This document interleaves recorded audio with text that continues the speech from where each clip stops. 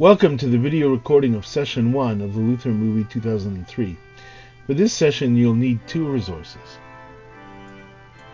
The first resource is called Study Guide, Getting Ready to Watch the Film. In this video, it is also called the Character Guide. Here's what the first page looks like.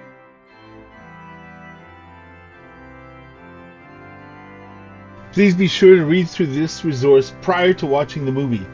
It has a cast of characters guide showing a photo of each character and an extensive description of their role. You can always pause this video, download and read the guide, then watch the movie and come back to this video of the study session. The second resource guide is called Luther 2003 Study Guide, Thoughts Following the Film. Please note that the front page looks very much like the previous resource. There are two small differences that will ensure that you have the correct document now for this part of the study session. Underneath the picture, the title of this document is Luther 2003 Study Guide, Thoughts Following the Film. This document is 10 pages long, while the first resource is 12 pages long. Please turn to page 10 of Luther 2003 Study Guide, Thoughts Following the Film. This is where we began the discussion. The first question was, what were your first thoughts, impressions, and reactions to watching the movie? Stormed the, well, was it the Vatican? The court place. Anyway, it reminded me of January 6th, actually, a few years ago, but I didn't realize there was that much.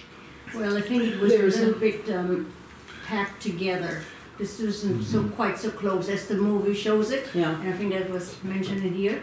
Yeah. Yeah. Yeah. That comes to 30-year war. Right.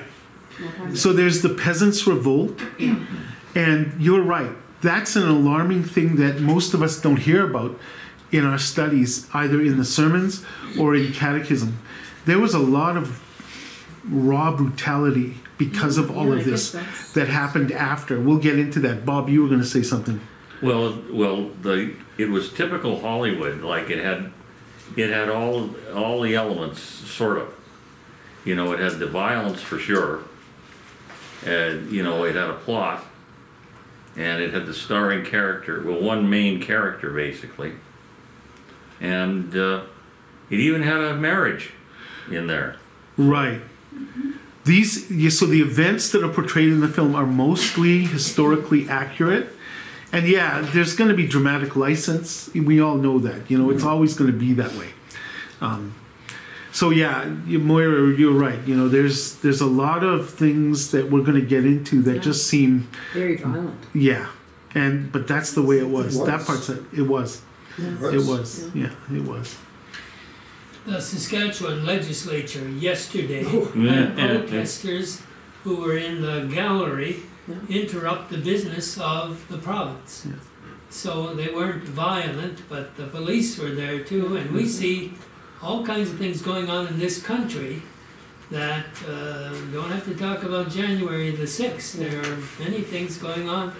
Shots fired at schools in Montreal, you know, so this is not the Middle East, but, you know, we have our issues too, so. That was the first time in Saskatchewan history that they had to shut it down. Yeah. Never was shut down before. Yeah, and although I'd known that there had been an uprising, I didn't realize how violent it was as it was portrayed. But, you know, thinking about it, it makes sense because humanity hasn't changed a damn bit. And the numbers they quoted in the movie, between 50 and 100,000 Well, died. That's not surprising, really. It was it was really a violent thing because the Vatican wanted to brutally suppress it, the movement, and that was kind of what was there.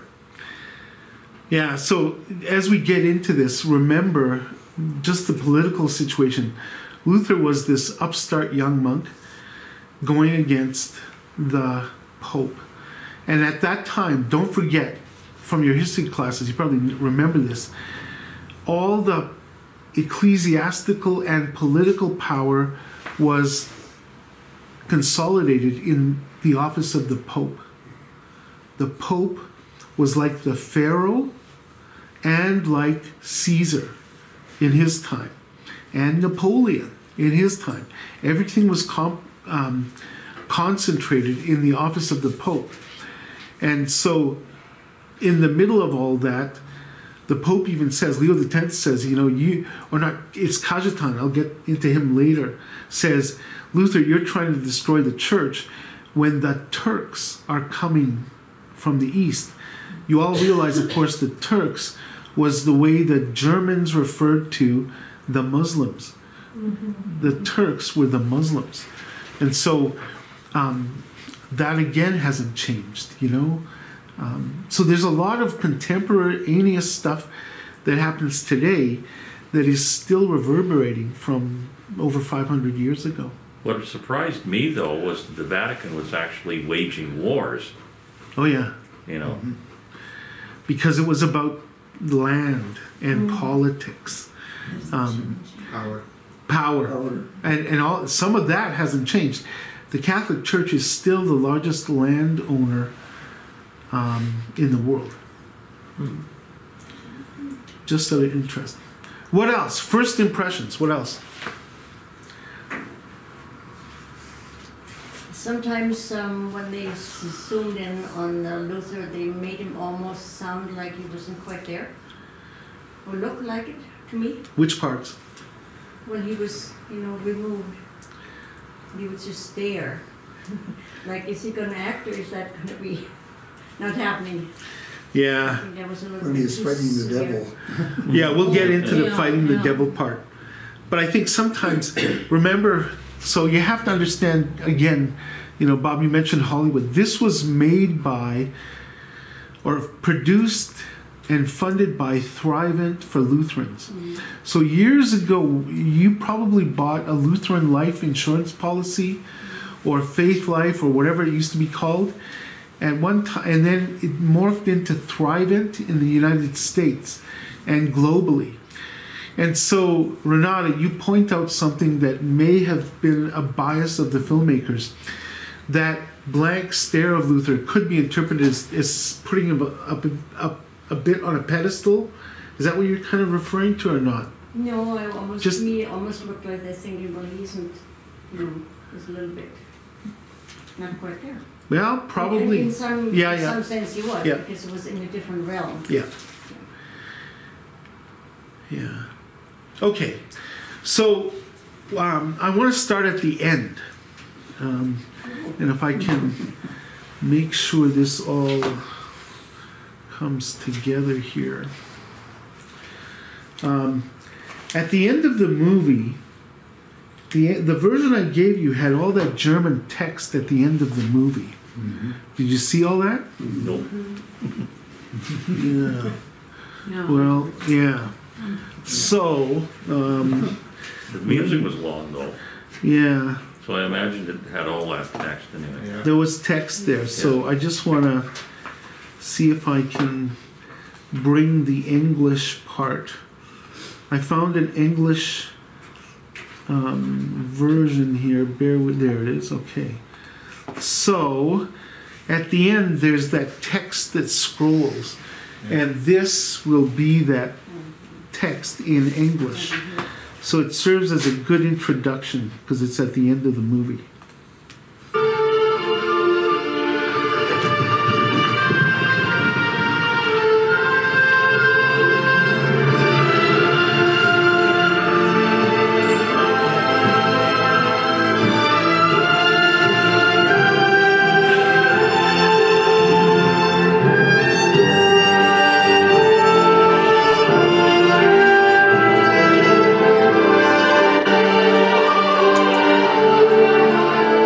Okay, now Bob, I feel bad because... So, Bob, at the end of the movie, there's scrolling text that says, what happened at Augsburg pushed open the door of religious freedom. Martin Luther lived for another 16 years preaching and teaching the word.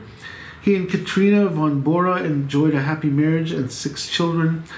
Luther's influence extended into economics, politics, education, music, and his translation of the Bible became a foundation stone of the German language. Today, over 540 million people worship in churches inspired by his Reformation. All right.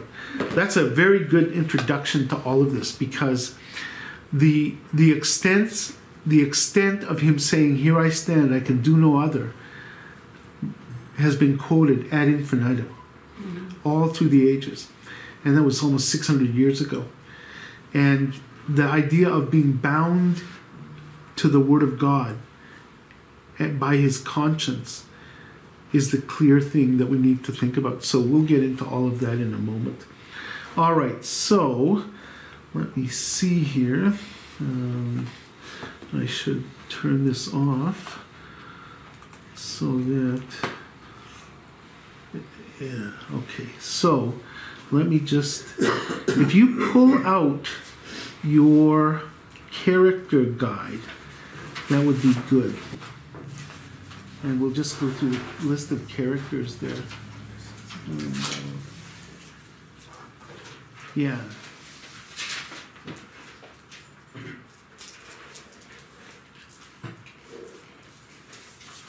So does everybody have a copy of that? Okay. So we'll go to where it says Johann von Staupitz. Renata, am I pronouncing it even remotely? Yeah, that's wonderful. Yeah, okay. So you'll note that this particular individual plays a large role in the movie, right from the beginning to the end. And this is a historical character. This is Luther's father confessor. He's the one that Luther would go to constantly in the monastery and confess his sins. And finally, one day Staupitz, it's not in the movie, but Staupitz says, "Luther, when you have something worthy of confessing, come to me then. But until then, don't come to me." Because Luther would spend 2 and 3 hours in confession with Staupitz. And finally, Staupitz had enough and said, "Go, when you commit real sins, go and don't bother me." So he's got this really good relationship. And historically accurately in the movie, he does have a really good pastoral relationship with Luther. That's evident all through the way that he cares for Luther, including loving him enough to kick him out so that he is released from the bonds, and then he can take care of him in a different way. He even gave him a horse, didn't he? He did. Yeah. Yeah, That's right. to escape there. Yeah. Okay. And then the Elector of Saxony, Frederick the Wise. Now, who's the actor that plays this guy? Max von? No, it's not Max von Sydow. Peter Ustinov. Yeah. So this is where it gets really interesting. When you watch the movie, you will notice that in one of the scenes when Oleander, I think, confronts Luther and says, and gives him the letter that says, you got busted, the Pope wants to see you. And Luther says, well, I'm just an innocent, loving son of the church. And what's the response from that fellow? He says, "Welcome to the world of politics." Yeah. Right? And so Luther is blissfully unaware of all of that until the guy tells him, look, now it's not just religion. Now it's politics. So this guy, the way he's portrayed, is a wise, cunning man who has a wealth of experience which has given him diplomacy in the best sense of the word. Foxiness. He's pretty foxy. We'll get into that later. All right. And listen, feel free to add whatever you would care to add. I'm just kind of going through this just as a review of the material you've already read. So Spalatin comes a little later. Let's see. He's one of the fellows that is kind of a, it says, became the court chaplain secretary to Elector Frederick the Wise. And he has enough guts to tell Luther some things, but he's also telling him to beware and be respectful of the elector, the Peter Ustinov character. Andreas Karlstadt. This is interesting because later on, what happens to him later in the movie? Does anyone remember? What does he do? He's one of the person who wrecks everything. Yeah, he pushes. So, have you ever noticed from your study of history and politics, when the pendulum swings and people push against the pendulum, there's always, when one group pushes the pendulum, they push, and then another group tries to push back. And what happens? You push against the pendulum, and what happens? Pretty soon the inertia of the pendulum goes, and you don't control it anymore. It just swings out of kilter.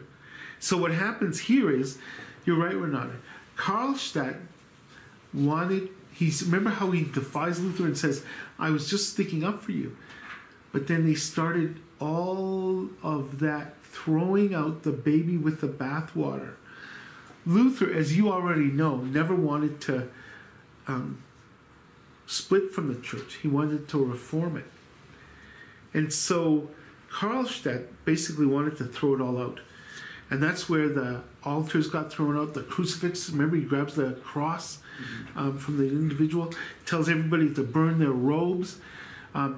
He is illustrative of and symbolizes the radical reformers. And there were any number of them. Today, the remnants of the radical reformers include Pentecostal, Baptist, Mennonites, Anabaptists, the Dutch Reformed, the Alliance Church. That's the remnants of the radical reformers. Because remember, if you go to their churches, what's missing at the front? There's no crosses and no altar. There's no altar. Okay. So there's no crosses, no altar. There's no organ in a lot of cases. Not that that really matters, but no artwork, nothing.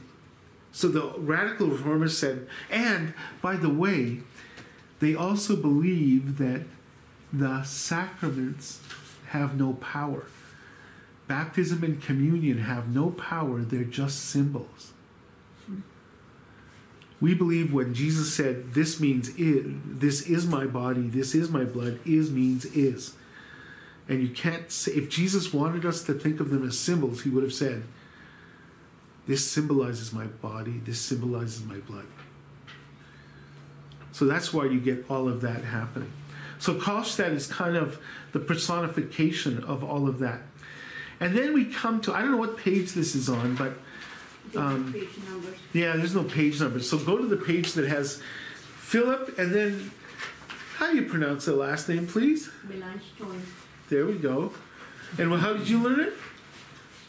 Melanchthon. Okay. So, we were taught at the seminary just the anglicized version, Melanchthon, which is not auf Deutsch. So, Melanchthon is one of the key architects of the Augsburg Confession. And with Luther, he doesn't get a really prominent part in this movie, but he was important in the Reformation. Some called him the second Martin. There was Martin Chemnitz, Philip Melanchthon, and Luther, the big three in the Reformation. But Philip Melanchthon really has an important role because he's the one that gathers the princes together, and they stand up to the Pope at the end of the movie, or not the Pope, the German emperor, the elector, and say, and they're all guys that bow and say, okay, we're not going to sign this. We'll let you cut off our heads before we do this. So Melanchthon's the one that kind of got all of them together. And we'll get into even the politics of the signing of the Augsburg Confession. And then, Bob, you mentioned it earlier, every Hollywood production has a bad guy. And Tetzel is our bad guy. And they do a really, really good portrayal of him. Pretty much everything that comes out of his mouth is historically documented. Including, remember that one thing that he said when the sales were going down, and just before he meets with his little consort, and they're hearing Luther's influence, and the sales are going down, and in a desperate attempt to raise more money, he tells the people that he has the power to tell them that the indulgences they're buying are so powerful that they would forgive what? You'll remember as soon as you hear it. You'll know. It was shocking. So he actually says these indulgences are so powerful, they will forgive any man who violates the Virgin Mary. Oh, yes. Oh, I didn't hear that. He says it in kind of an underhanded way. It's almost like a throwaway line in the movie. It's quiet, and you can tell that the actor portraying it was accurately portraying the shame. As soon as he said it out of his mouth, Tetzel realized how stupid that sounded, how pathetic it was. That's the desperate attempt that they had. Well, I always thought Tetzel was a master salesman. Yeah. Oh, You know, like he really had it down pat, and that's why the people kind of fell for it. Oh, it'd be brilliant. And then, he's the guy that invented when the coffer rings, a soul from purgatory springs. Yeah. And I'm not kidding about that line about and I'll give you I will find this if you want to go watch it again, and maybe we will, because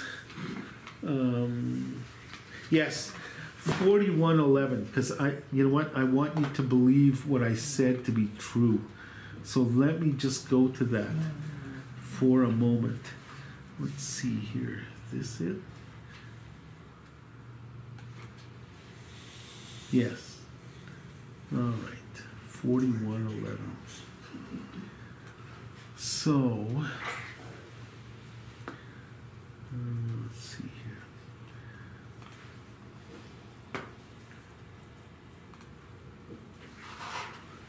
Okay. So I need to turn up the volume. So the licensing, the way this whole licensing works, we can show brief snippets without breaking the law here. So 41:11. Yes. So this will give you the context. German money for the German church. The St. Peter line of German church. Or St. Paul. Or any of the holy apostles. With this indulgence, I can absolve any sin. I can even save the soul of the man who violates the Mother of God herself. You see the look on his face, he realizes that was incredibly stupid.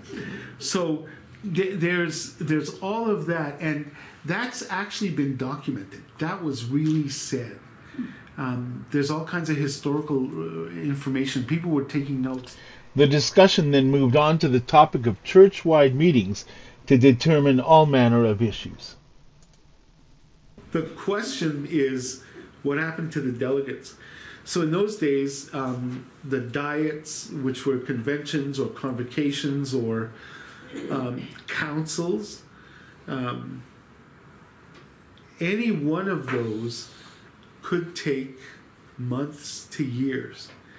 And the delegates wouldn't stay there for more than a week or two at a time.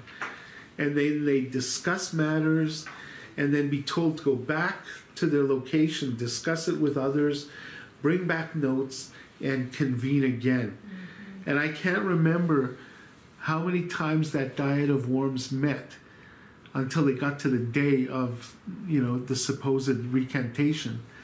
but it was not uncommon for any of those things to have to be months or years long, but only several weeks at a time to meet, and then they'd go back and forth, back and forth. And sometimes not even the same delegates would attend a second or third time.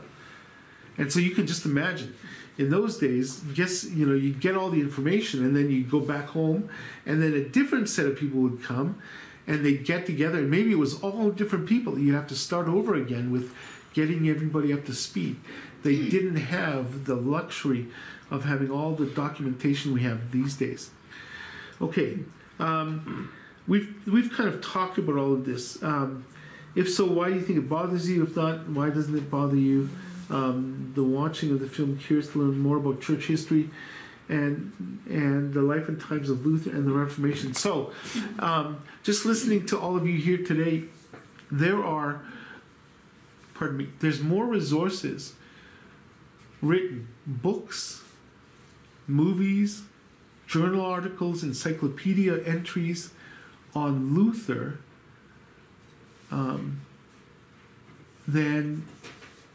other than Jesus. Luther is the one that consumes the most study material simply because of the ideas. And Renata, you can tell us, in Germany today, it's Luther's place politically is different than religiously. Is that correct? Well, they still have the German church, but then they broke off not the Reformed, but the new Lutheran church that are more like Lutheran Church Canada. They've divided up from the state church. State church, yeah. Where you actually had to pay so many percentage of your income tax and make this work. It wouldn't work here. Okay. The church is run by the state, or it was? No, it was just financed that way. Okay. Well, who pays the piper?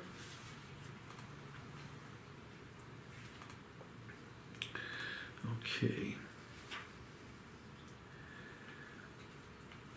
So, like I mentioned, there are tons and tons of materials. I think what I'm going to have to do is, just for supplemental information, PBS has a documentary that's pretty accurate. Be very careful because some of the material takes Luther off on a bit of a tangent, and it gets a little dangerous, and I'll get into that another time. Okay, let me just... Westgate Books quite often has like a whole shelf on Martin Luther. Oh, really? Oh. Yeah, just on Louise Street there. They usually have them. Yeah. And people must take them, read them, and resend them back. Oh. Yeah, because they change quite a bit.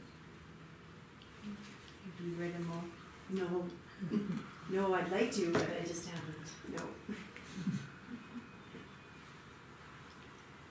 Okay. Well, when we were getting ready for the commemoration of the Did Luther's Reformation, I read work... quite a Wait, bit hang on. about Katharina, what her character was like, and that wasn't portrayed properly. I mean, this was not the smoochy couple that they showed. Yeah. Pardon me, but my history might not be too good, but did Luther's work at translating the Bible predate the King James Version for English? Yes. Yeah. Okay, thanks. Okay. So, I want to turn to... Pause the video here and turn to page 7 of 10 in the Luther 2003 study guide, Thoughts Following the Film, resource. We talked about that. Okay, so if you turn to the study guide, the front page says study guide, Thoughts Following the Film. So I want to invite you to turn to... It's a page that says... So there's a picture of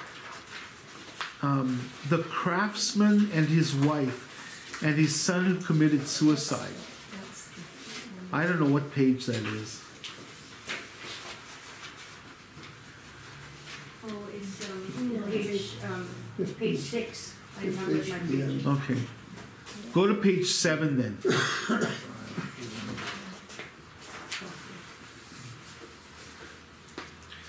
So one of the things, we talked a lot about in the PR, we talked a lot about trying to identify themes in society that are happening that come up in the movie. And one of the things that runs through the movie is the whole affliction by the devil. Luther gets it, at the beginning of the movie, he's tormented, by his own guilt. He's tormented as the night before the diet of worms with self-doubt. Is he really right? That kind of thing. The tormentation of the suicide individual. That the top of that page 7. Let's see. Along with prayer, which is oratio. Do you see that? It's the middle of the page, the middle of the first line. Along with prayer. So this paragraph speaks to Luther's development as a theologian. Someone who studies the scriptures so that he can learn about God. Theology, of course, is the study of God. Along with prayer, which in the Latin is oratio, and study, which is meditation or meditatio, and testing, tentatio, and auf Deutsch Anfechtung, or affliction, is considered a critical element of what makes a true theologian. And in our church body, we want our pastors to be pastorally caring, but also to be theologians. So we give a lot of time to educating pastors so that they can speak competently about the interpretation of Scripture. By the way, there's a hint for the sermon on Sunday. You'll recall the parable of the talents this past Sunday. I got pulled aside by a couple of people after church who asked me this hypothetical question. Well, what would happen to the first 2 servants who invested the money? Remember, they were the people that invested the money. What happens if they lost and the investments went bad? So, you got to come Sunday to find out the answer to that. Because I bet all of you were wondering the same thing. So I had 2 people after, Moira just mentioned it now, we were all thinking about it. So I will answer that question on Sunday, but you got to be here. That's the cliffhanger. Okay, so these things are what make Luther a theologian and what are supposed to make all pastors theologians. Prayer, prayer time, study time, testing, and affliction. Luther, saddled with his own affliction, meets this family, that's the suicide one, at the crossroad where theological study intersects with the messy lives of people afflicted by a fallen world, death, and even demonic harassment. We live in a world where They basically think that have tried to debunk the idea of a devil, really. Yeah, and sometimes demonic possession is thought of as a psychological malady or a psychosis of some sort. And there's a really fine line, and I mean really fine line. My understanding is that even in today's world, every diocese on earth in the Catholic Church has at least one priest who is trained in exorcism. You never know or hear about it, but that's my understanding. So we live in a world in North America where we kind of debunk that. But if you go to Africa and talk to Christians there, they'll tell you demonic possession is spot on. It happens. In fact, I had a professor who was a missionary for 20 years after he graduated from the seminary, went to Africa, and told us numerous stories about how in the middle of the night in the village where he was pastoring, the next village over, there would be seances and Satan worship, satanic kinds of acts. And one of them he told us about was they put in to the ground tent pegs that had essentially gargoyles on them, which is a common thing. And you put them in the four compasses of the earth, and when you stepped inside of that line, inside of that square, the temperature went 50 degrees in a different direction, either hotter or colder. And then when they got near to a fire inside that kind of a square, the fire burned, but there was no heat. And he would tell us that they would invoke the names of all these false gods, and people would be possessed and would be screaming, pretty much like what happened in the New Testament. You get to North America, and one commentator I read said, the devil does nothing but parlor tricks.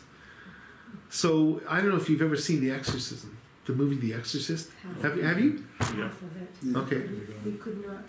We went to it when we were fairly newlywed, right? And I said, I can't stay. Okay. We went home, and it was so powerful. I couldn't sleep that night. I could have sworn my bed was rising. Like that was how Murray thought. Yeah, how crazy are you? It didn't hit him the way it hit me. I can't watch the new one. There's a new version of The Exorcist now. And I thought, no, I'm not going to watch that because I haven't even watched the old one after all these years. Well, I remember when No, it was so powerful. It just, yeah, it just seemed like it could grip you. Yeah.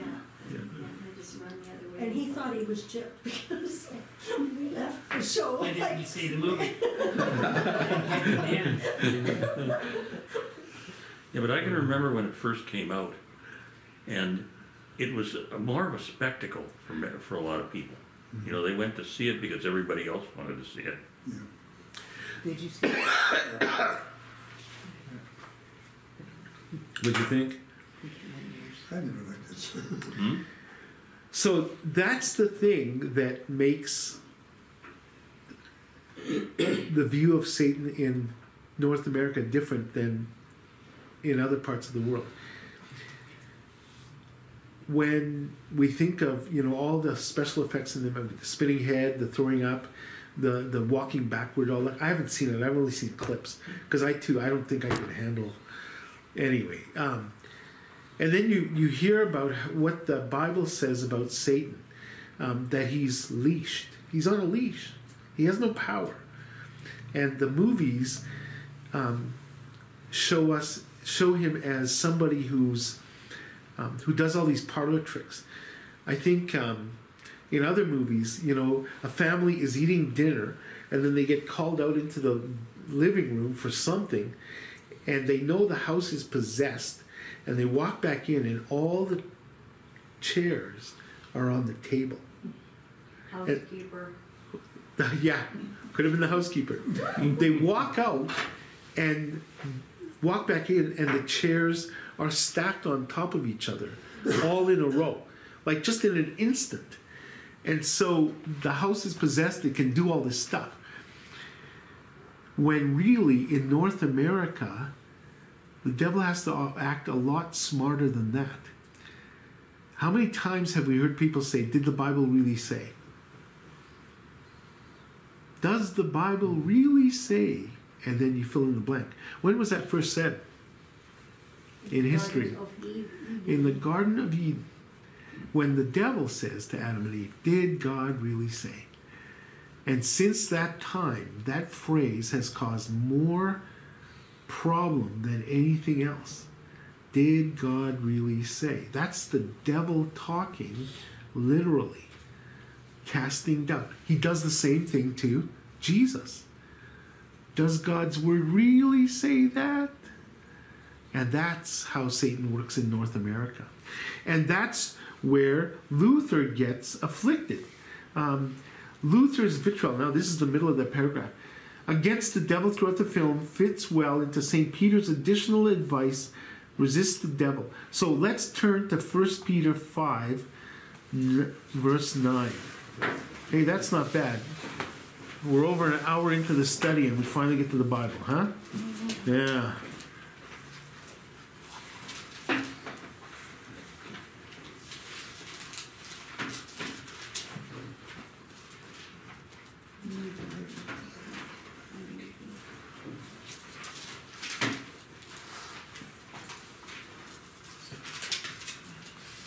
What did I say? 1 Peter 5, 9? Resist him firm in your faith, knowing that the same kinds of suffering are being experienced by your brotherhood throughout the world. Is that right? Yeah. Let me just see. 1 Peter 5. Yes. Okay. Actually, let's go 1 Peter 5, verse 6, all the way to 11. Let's read that. 1 Peter 5, verses 6 through 11. Somebody read that, please. Humble yourselves, therefore, under the mighty hand of God, so that at the proper time he may exalt you, casting all your anxieties on him, because he cares for you. Be sober-minded, be watchful. Your adversary, the devil, prowls around like a roaring lion, seeking someone to devour. Resist him, firm in your faith, knowing that the same kinds of suffering are being experienced by your brotherhood throughout the world. And after you have suffered a little while, the God of all grace, who has called you to his eternal glory in Christ, will himself restore, confirm, strengthen, and establish you. To him be the dominion forever and ever. Amen. Okay. So, in the context of the movie, Luther is being assaulted by the devil here. His faith is being tormented, questioned. He has self-doubts. That's all satanic. That's all the devil talking to him. And remember in the movie, and this is historically accurate, he does, I think it was in a sermon, and by the way, one of the things that's not correct in the movie, and this goes to what you were saying, not historically accurate, is the preaching style. There's no way those priests ran around like modern day pastors sometimes in the midst of the congregation. They never did that. You'll see there's even a scene in the movie where they're watching Luther up close, and behind him is what? The pulpit. And those of you who ever have been to the church in Haultain know that It's way up. way up high. That's a very a Lutheran kind of, well, Catholic kind of stance. They valued the Word of God, and they would put the priest up to preach, we would say, looking down at the people. And now our pulpits are not that high. They're a little lower. But no way did the priests run around the way Luther was running around in that movie. So, probably trying to portray that Luther was with the common people. yeah, oh yes. That's Oh yeah. where he wanted to touch it. Yes. Yeah. Yeah, and again, dramatic license to make that point. You bet. So, this is the context here is Luther in the movie is being tormented, and yet here are the words again of the very first, in the Catholic Church, the very first Pope, Peter.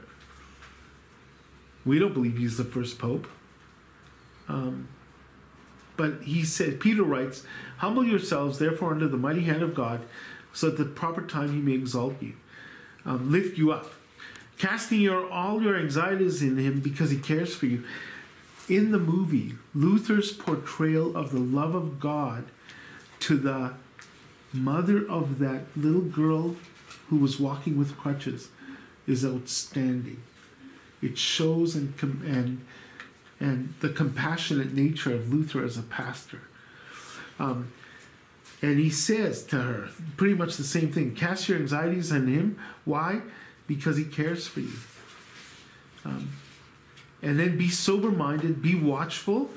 And then here, Peter says, your adversary is the devil, prowls around like a roaring lion seeking someone to devour. In North America, we don't think of him as a prowling lion. We kind of make fun of him. At Halloween, there's all those costumes with the devils. Mm-hmm.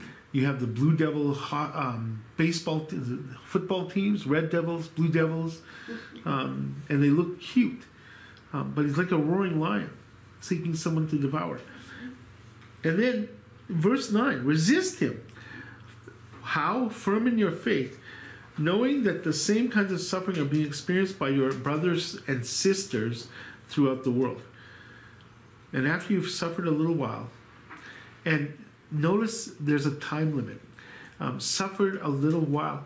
The words little while. You are all familiar with the Old Testament passage from Ecclesiastes. To everything there is a season. There is a time. A time for war, a time for peace, a time for love, all that. And didn't the birds do a song? Time? Yeah. All that kind of stuff. Yeah. It's interesting that the word time there in the Old Testament, and likewise here, a little while, the literal translation of that Old Testament word time is season.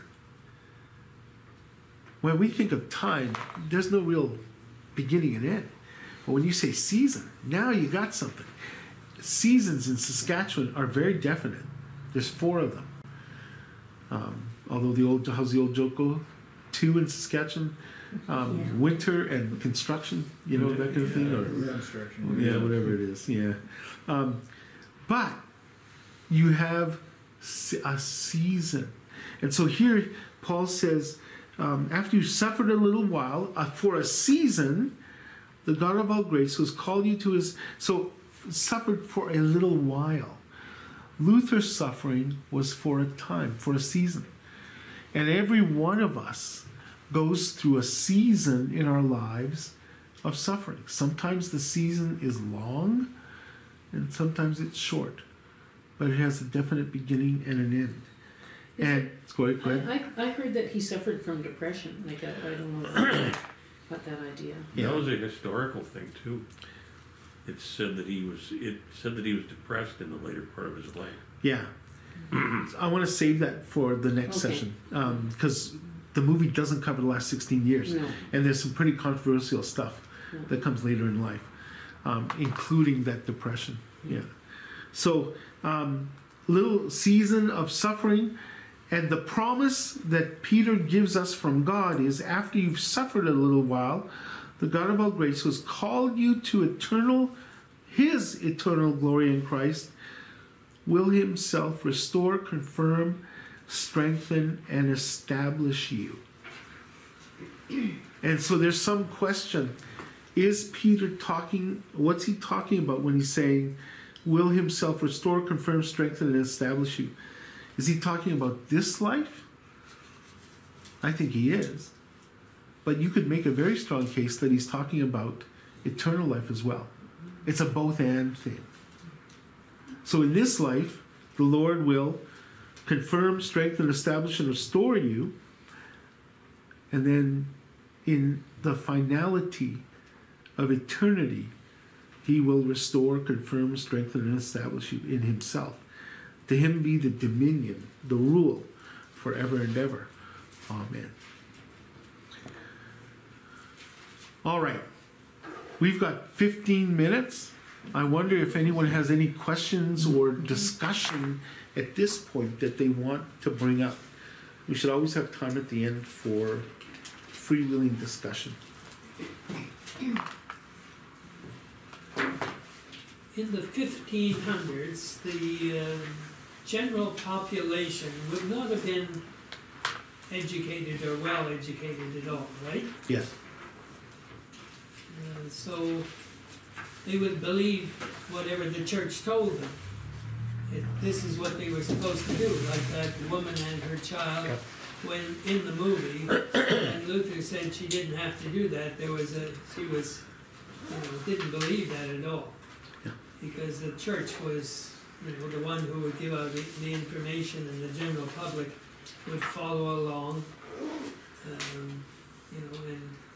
and she thought, not doing this was a risk that she might not want to take, so. Can I piggyback on that? Or finish what you're going to say? No? Yeah. So you're absolutely right. So even the Mass, the worship service, was not in German. Latin. It was always in Latin. Mm-hmm. Yeah. And because of that then, now the sermons I'm not sure about. They were all in Latin too. The sermons were in Latin? You sure about that? I'm fairly sure, yeah. Before Luther? I don't know. But it was in Germany. I think Yeah. the liturgy or Probably the liturgy would have been in Latin. Yeah. I'm gonna have to check on if the sermons were in German prior to Luther. Because remember what Luther did. Remember he spent all to understand. right, and so and so even the indulgences were all in Latin. They weren't in German. They were in Latin, the language of the church. But the revolution, and again, so much of Luther's story is revolutionary to the nth degree. Here we've got one man's faith in God launched the greatest revolution of all. The whole notion of having the Bible in your own language is mind-blowing. We take it for granted. And not only do we take it for granted, do you know how many versions there are of the English Bible? Oh, brother. There's hundreds of them. And so when you ask whether or not they would not have had, until Luther comes up with his translation of the Bible into German, they had no access. And so you can just imagine what that would do. The pen really is mightier than the sword. And to give the Bible in the language of the people, that's what ticked Rome off. Because now they can read for themselves. Mm-hmm. That's one of the hallmarks of the Reformation. And so that's why even today we tell our people, you have the power to check what the pastor is saying as to whether or not it's correct. And you have a duty to make sure it's correct. Because if it's not, we got a problem. Were there other people at that time other than Luther that had the same thought as something's wrong here or not? Yes, there were. Calvin. But I don't know if he was he after Luther? So, John Calvin? Yeah, Calvin and Zwingli, it was all in the air at the time. And they all came a little later. Luther was the one that kind of started it all. Yeah. And then Utrecht, the guy that gets burned alive, the Dutch reformer, he was burned. That part's accurate. But there were a number, it was in the air. You know how movements happen and it just gets into the air? So I mentioned Johann Hus earlier. Larry Michalchuk is a member of the Johann Hus Church. It's on Facebook. Johann Hus was about 100 years before Luther. And I grew up with stories about Johann Hus. My dad told me, he was Polish, and my dad came from a little Lutheran town in southern Poland, northern Czechoslovakia. It was a border town. They had a Lutheran cathedral there that seated 5,000 people, and his confirmation class was 125. And that church has been in existence since 1650. And we were there in Poland in 1975. And I was learning how to play the organ for my church. And my dad, I don't know how he did it, but we got into the organ there. And I got to play this massive pipe organ in my dad's home church. My dad was bawling his eyes out because he remembered all that from when he was a little kid. Anyway, so now my dad's telling me stories about Johann Hus, and apparently, and it sounds much better in Czech and Polish than what I'm going to tell you in English. You know how every language has a poem that's idiomatically better in the original language? I'm going to butcher it in English. But apparently the word Hus means swan. And Hus said about Luther that you will burn the swan now, that's him, because Hus was burned alive for saying pretty much the same thing as Luther 100 years before. But he was burned alive. And they said, you will cook or roast a goose now, or a swan now, but 100 years from now will come someone that will burn you. Now, I don't know if that's apocryphal. Did Hus really say that? Who knows? But when I hear my dad tell this story, it sounds so great in Polish or Czech. And we're going to have to get Larry, when he comes next time, to tell us about that, because he knows a lot about that. In fact, when I first met Larry, he was telling me about this connection to the Johann Hus church nearby. And I stopped. I did a double take. Wait a minute. You know about Johann Hus? And he looks at me and says, wait a minute. You know about Johann? Nobody knows about Johann. He's Czech.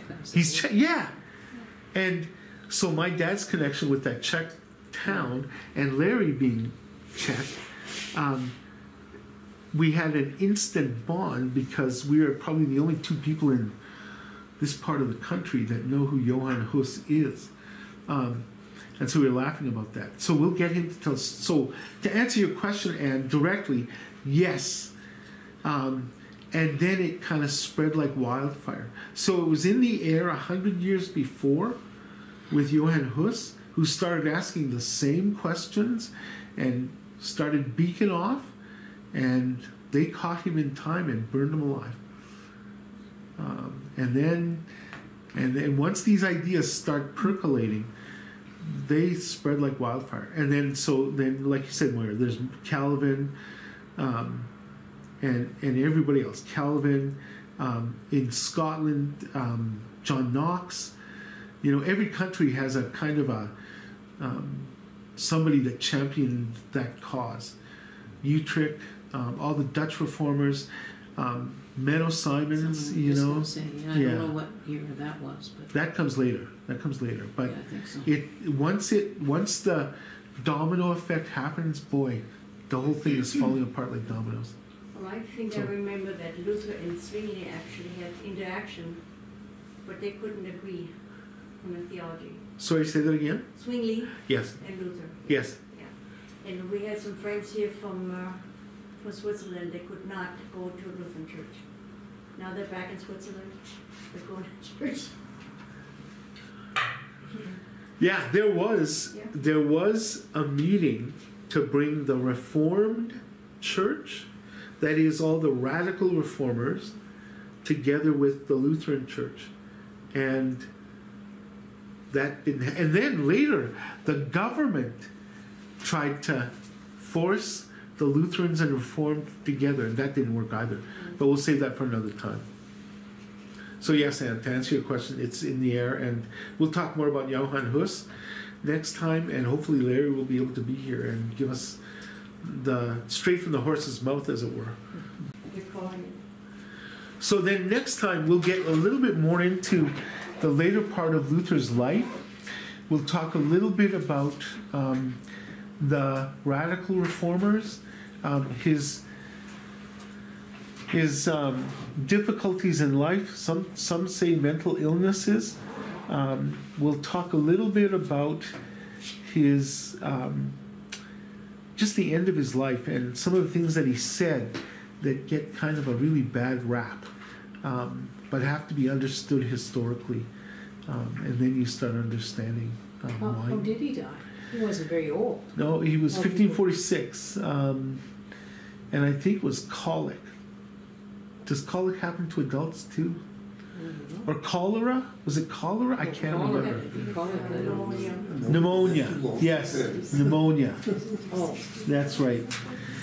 And And he did end up going through the Black Plague and was a pastor to many people with the plague. So, I think he went out physically.